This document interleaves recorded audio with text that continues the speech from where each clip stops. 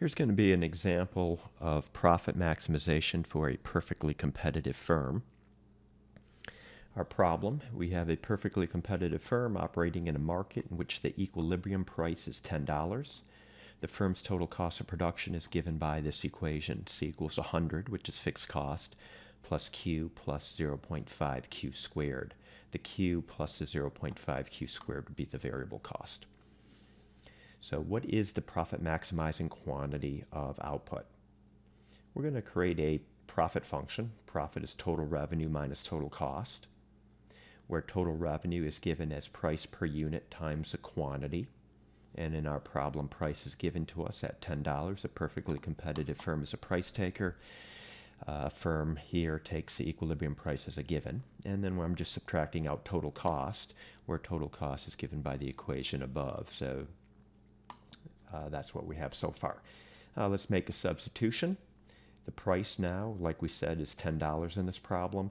And then I'm just going to distribute this minus sign. So minus 100 minus Q minus 0.15 Q squared. So our next step for profit maximization is to take a derivative. We are going to take a derivative of this profit function with respect to quantity. So the derivative of 10Q is 10.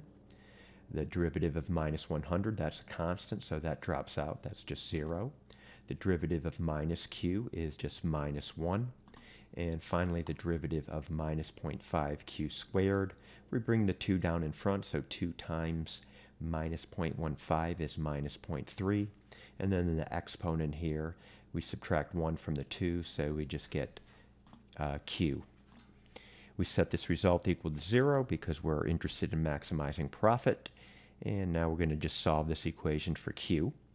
So 10 minus 1 is 9. Moving minus 0.3 Q to the other side, and now dividing through by 0.3. The profit maximizing quantity here is 30 units of output. Okay, that's it. I hope you found this video helpful.